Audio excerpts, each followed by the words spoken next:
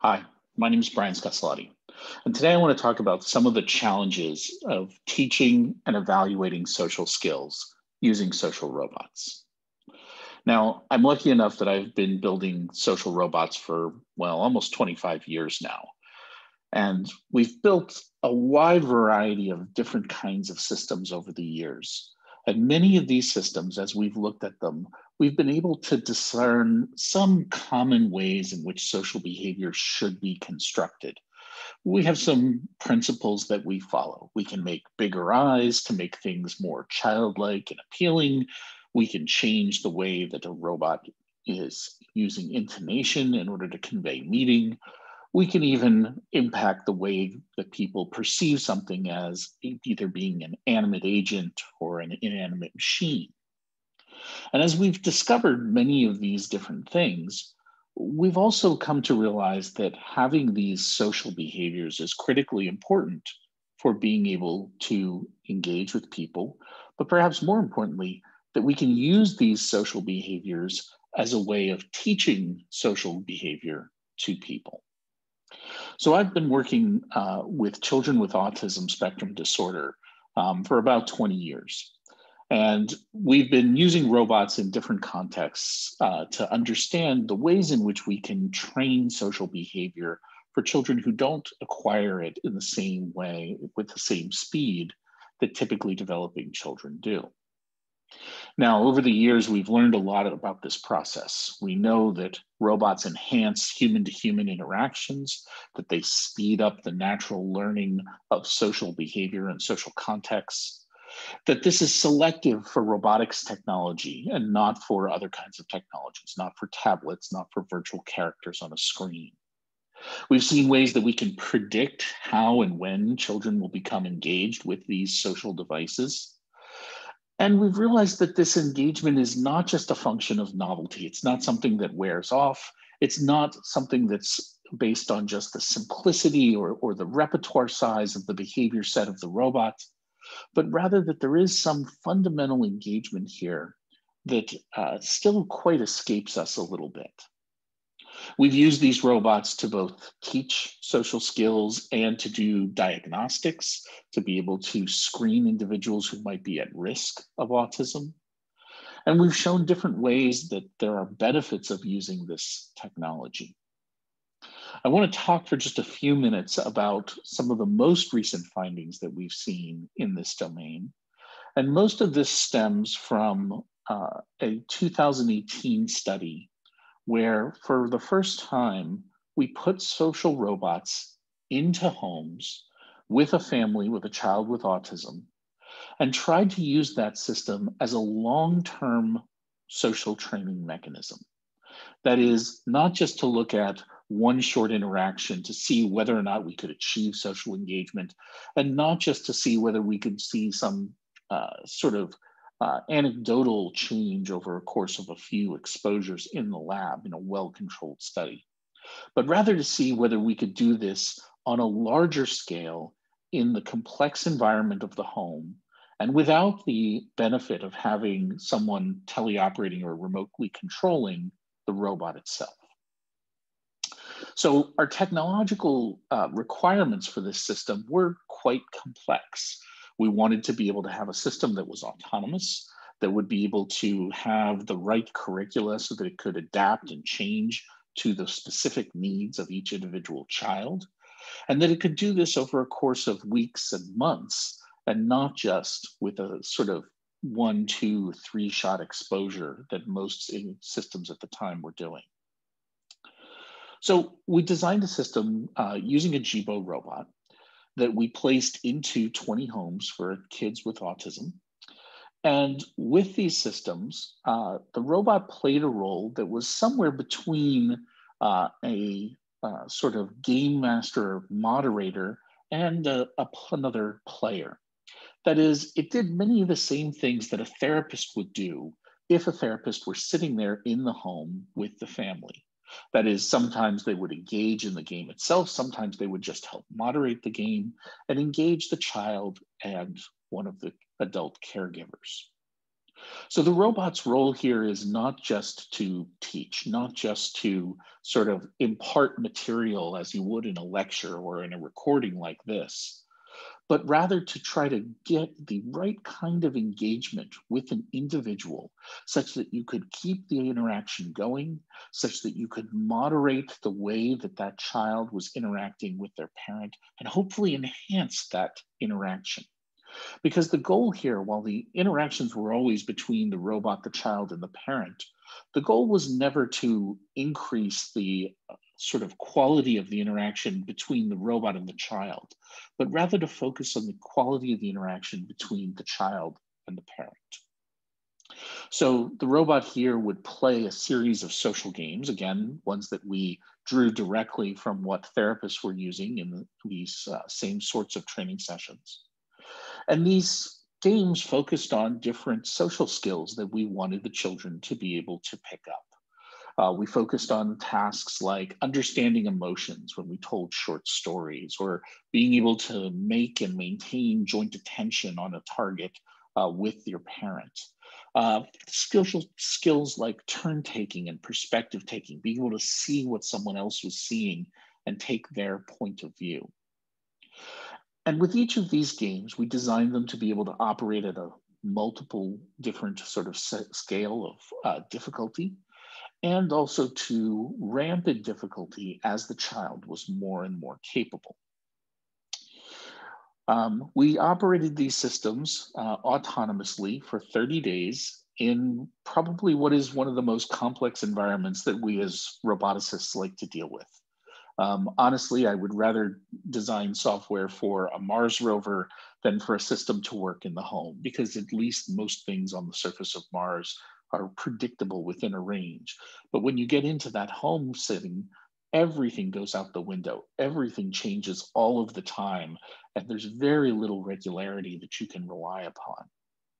So even in these complex environments, we were able to maintain 30 days without contact with the research team, to build an adaptive system so that each and every one of these systems was doing something different depending upon the strengths of that child, the preferences of that child, and what they responded to most as the interaction went on. To do it in that complex environment, and most importantly, to evaluate this system using generalizable metrics. That is, not just to look at what we knew we could achieve, but to try to get a really high bar for the kinds of expectations that we would have for these systems. Now, that's not to say that we didn't test the simple things as well. So, for example, we tracked how well the children were doing in each of the games. And sure enough, those game skills and the sort of scoring that they had in these games ramped up over the course of the month for all of the children in all of the games. We also looked at another easy metric. We looked at what the parents thought was happening. And we knew that this was a subjective measure, that they might be just telling us what we wanted to hear, or they might be wishful thinking about the improvements of their child. But still, we consider that to be one additional metric. And in fact, the parents told us that over the course of the month, the children started making more eye contact. They initiated conversations more often. They responded to communication bids from the parents or from others in the family more often. And each of these metrics was robust over the population that we studied. Perhaps most importantly, though, we asked an outside clinical team to come and evaluate the children in our study using the same kinds of diagnostic metrics that they would use in the clinic, but here delivered in the home on a set of individual visits. That is, we tested the children 30 days before our robot trial started. On the day that the robot trial started, that's day 0 for us, 30 days into the trial, that is the last day the robot was present, and then 30 days after the robot had been taken away. So here we were looking first at the comparison between 30 days before and the first day that the robot was on site, to see whether or not children were just learning on their own, whether they were learning through just maturation or through any of the other programs that they were involved with in their school or their other therapy. And in fact, none of our kids made any significant gains over the initial 30 days. In 30 days with the robot, though, almost all of our children showed a significant improvement, all showed some kind of an improvement. And statistically, we saw a marked increase in a number of different social skills, including things like joint attention, skills that we were directly training. Now, those skills, that gain that we saw, disappeared 30 days after the robot was taken away. That is, the children improved for 30 days while the robot was there, but then once the robot was taken away, once they were no longer receiving that therapy, their skills started to degrade. Now, this sounds at first as if it's bad news, but in fact, it's actually good news for us. It tells us that this intervention is the thing that's actually being successful here. This is called an ABA design in most medical settings. That is, we apply no treatment, apply the treatment, and then remove the treatment and see if the result goes away. We weren't expecting any of the children to actually learn this skill permanently in 30 days. If it were, then we could go out, give all these kids 30 days of sort of boot camp training and they would be cured. And we can't do that with the best known human delivered therapies. We didn't expect this from the robot at all. So this was in fact exactly the kind of result that we were looking for and hoping for, to show that this system was actually having an impact on these children. And if we were able to maintain this, not just for 30 days, but for 6 months, a year, 2 years, that we would hope to see and expect to see some more significant long-term gains. Now, this is what you can see on paper, but in fact, I think the story is richer than that even, in that when we go and we talk to the parents, we talk to the families, they are overjoyed with this kind of social engagement, in part because it's just easy to do. The kids are excited about it. And one of the things that's really difficult with behavioral therapies is to just keep doing it day after day after day. And if the robot makes that fun, the families are all for it.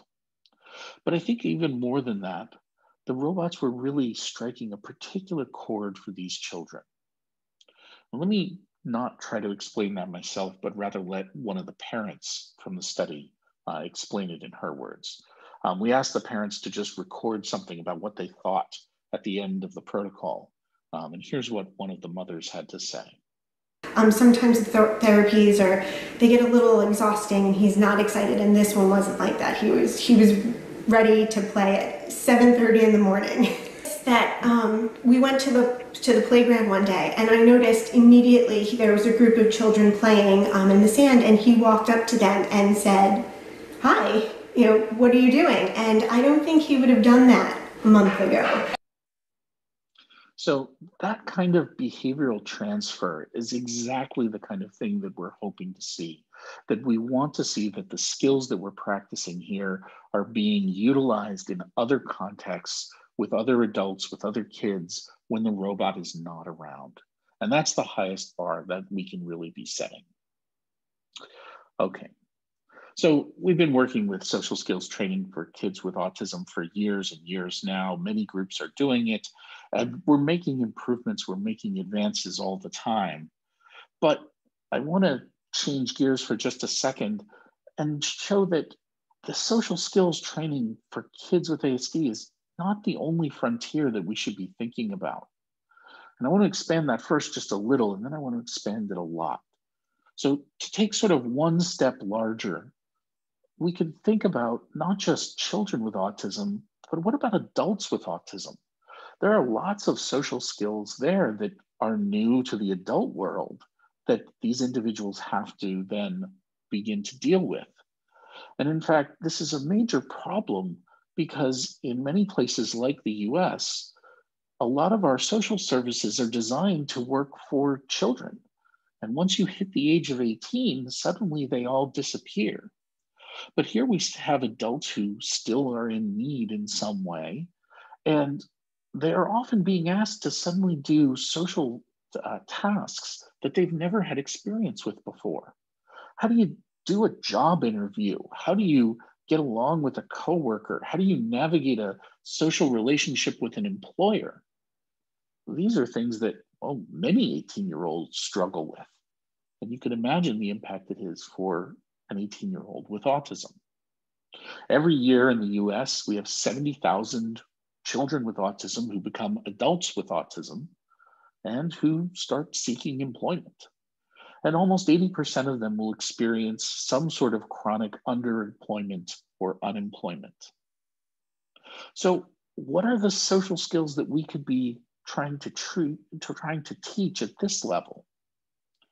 Well, one of the major things that my group has been looking at is the ability to deal with social interruptions in the workplace.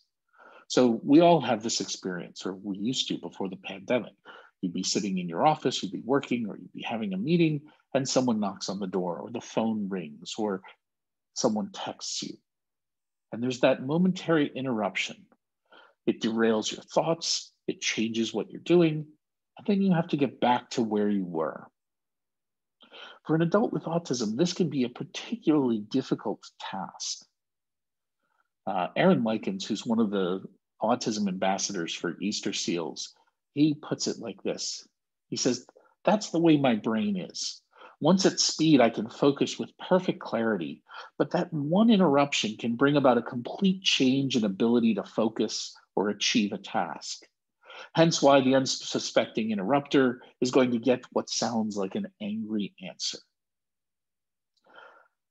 These interruptions, they happen not just once or twice, they are pervasive.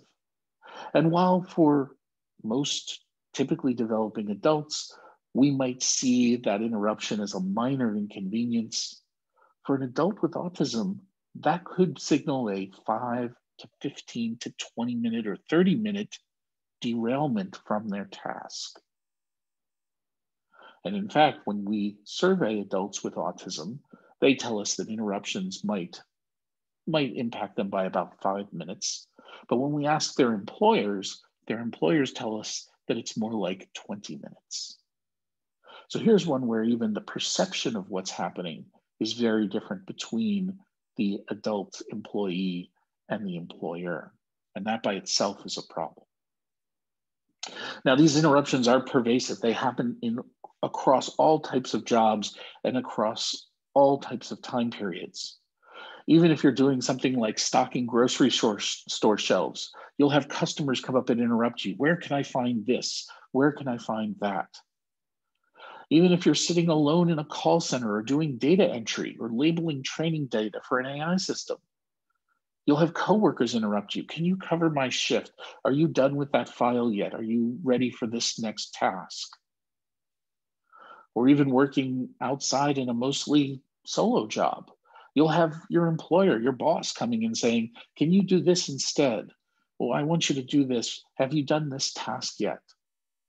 And those social interruptions can be extremely challenging. So what do we do about it? Well, we've been taking the same approach.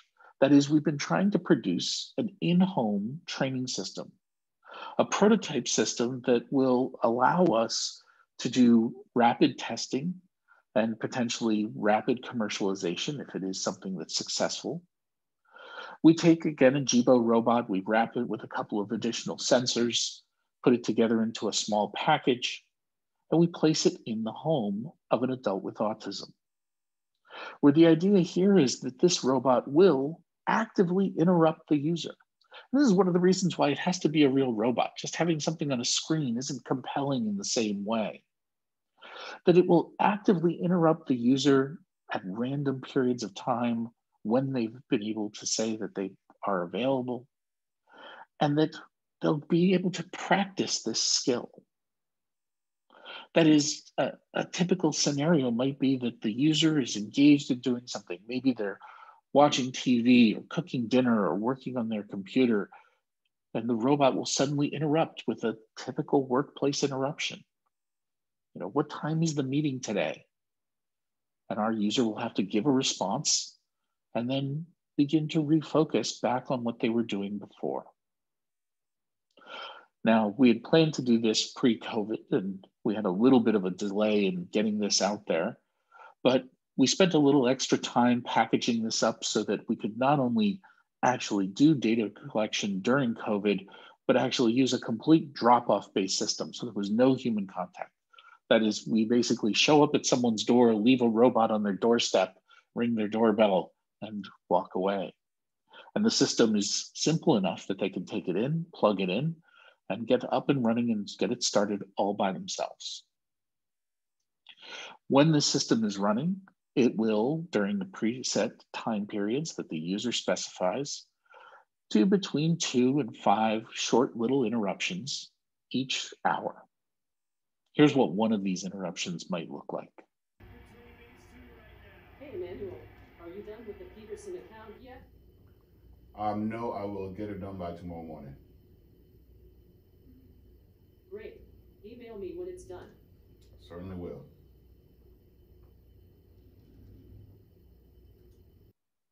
And once the interruption is done, the robot goes back to a passive sleep mode.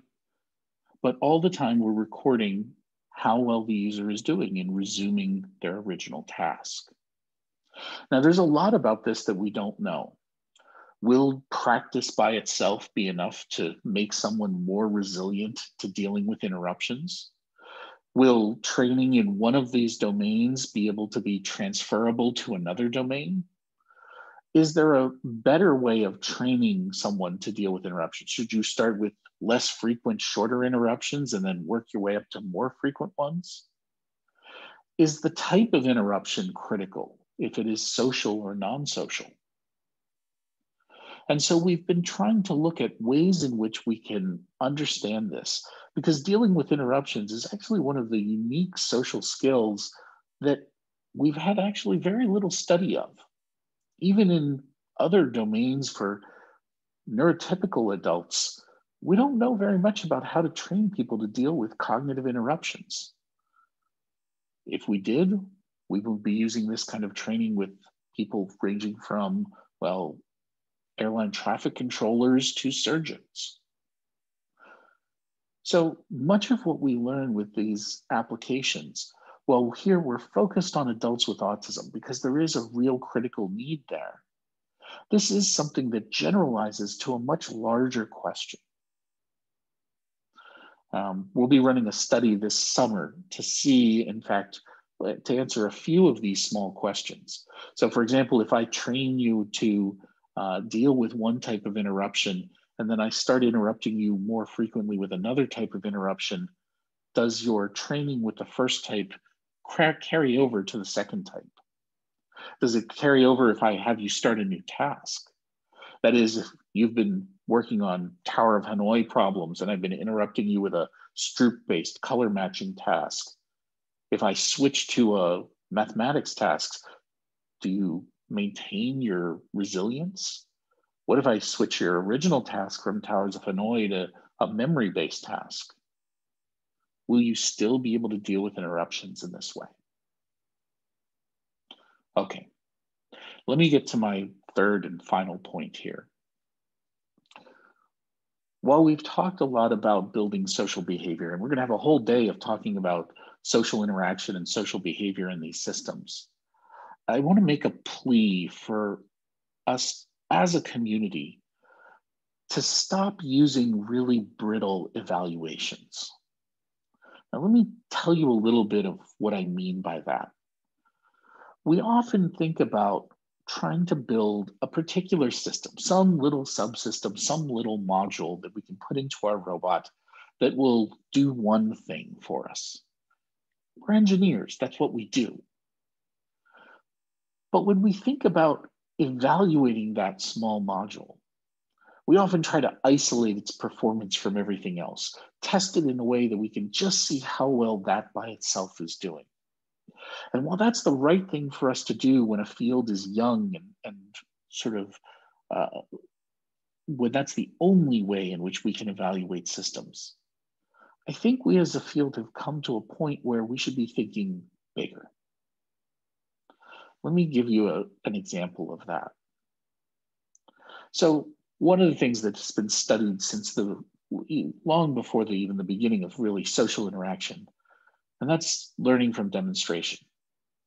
That is, we have some human expert who knows some skill, who teaches it to some robot. And we call this behavior, this performance, social learning. And when we evaluate it, we might have a benchmark, a set of suite that we can test it on that everybody else can use. Can you pick up these things from this particular database? Can you replicate this particular set of performances? Or sometimes it's just based on the behavioral fidelity. How close to a perfect tennis swing do you really get? And in fact, when we publish these things, we tend to publish them in, well, robotics-oriented places, ICRA, Coral. And really what we're thinking about when we're thinking about this process, this learning process for the robot, we're really talking about transferring this knowledge between a human and a machine.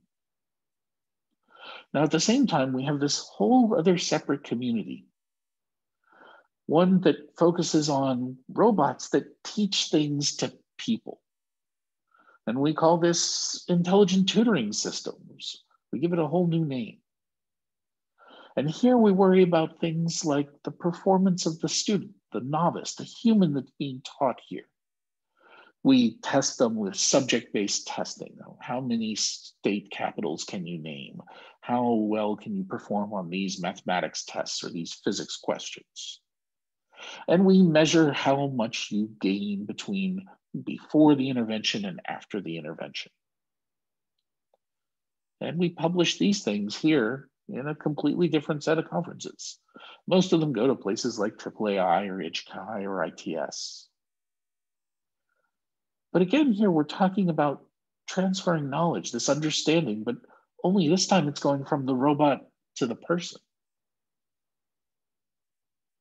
Now, even in the last 5 years, we've seen kind of a middle ground in this world.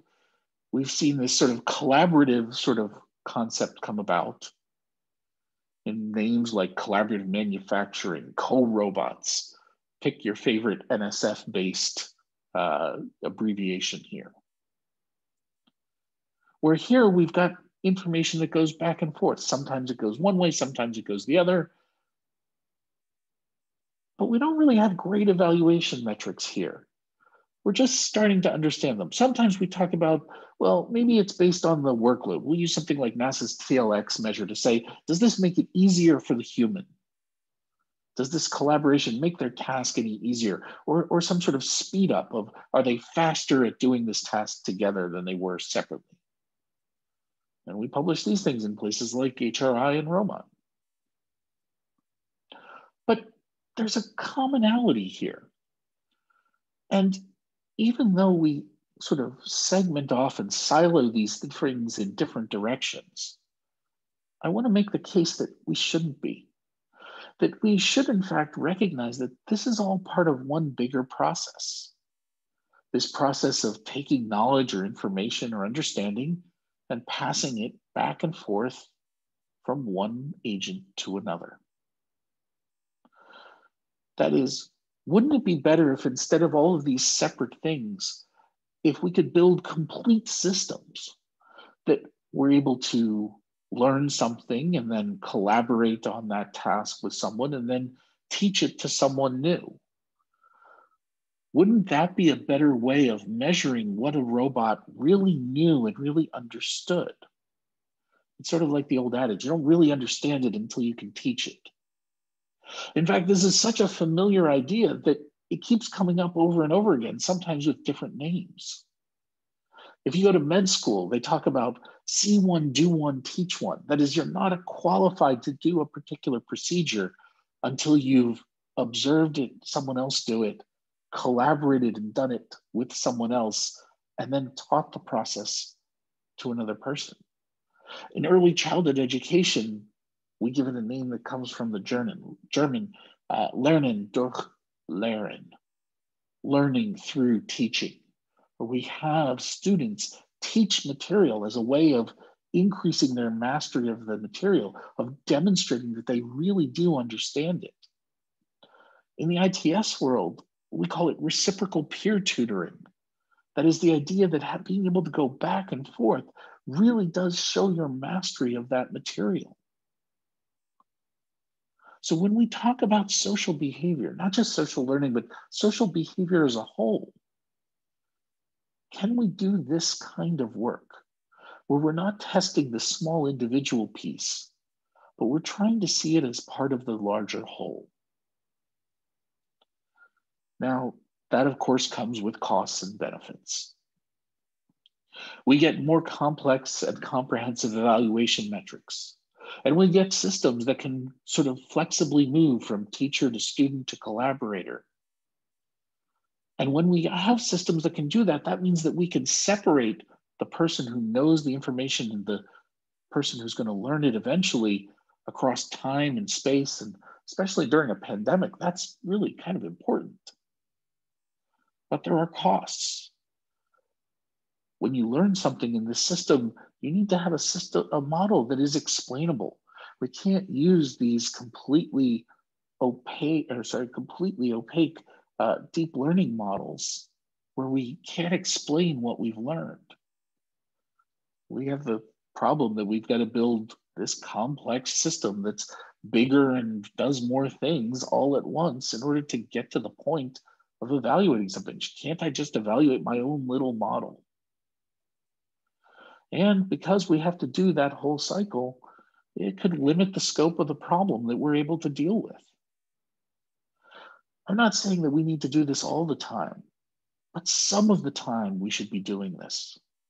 To see a behavior, not just for can we do this correctly, not just can I make eye contact, but can I use that effectively in context to achieve some goal, some bigger goal? I'll give one quick example. A few of my students did this for an HRI paper last year, where they tried to take a human who knew music theory and teach a robot about harmony, and then have the robot teach that same concept to another human, a novice, who knew nothing about music theory. And just to jump into what's always the fun part of the video, here's the robot learning about what series of notes can form a harmony. My name is Alex. I'm really excited to get to learn today. What skill will I be learning today?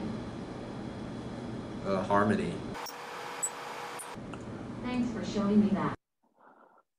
And when the human demonstrates and the robot questions and the human demonstrates again, the robot's able to come up with a concept of what that means. And here it's a simple concept. It's just, what are the relationships between these series of notes? But then they can turn around and, with another expert again, collaborate with that expert, complete the harmony, harmonize with that person. How many should I play? 1. Okay, I'm listening for you to play the first 2 keys. Great, I'll play the 3rd key. Was that correct? Yes. And while this is sequential, it's not quite what we would love from a point of view of actually making music. It does demonstrate that the robot knows what it's doing, so that then when we bring in a novice, someone who knows nothing about it, the robot can turn around and teach that concept to the The novice. first key can be anything. The second key should be the first key plus 1. The third key should be the second key plus 3.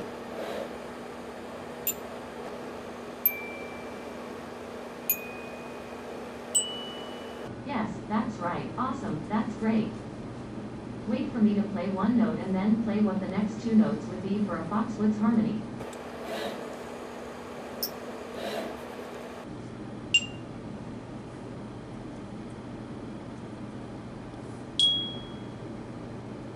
Yes, that's right. Awesome, that's great.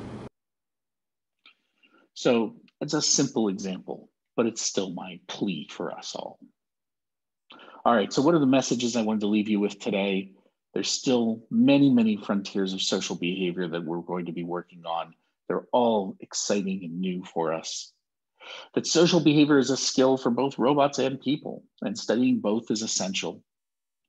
Social skills training is not just for kids and not just for kids with ASD. And finally, the evaluation of social skills should move beyond these siloed structures to a more complete understanding. Thanks very much, and I'll be happy to take some questions.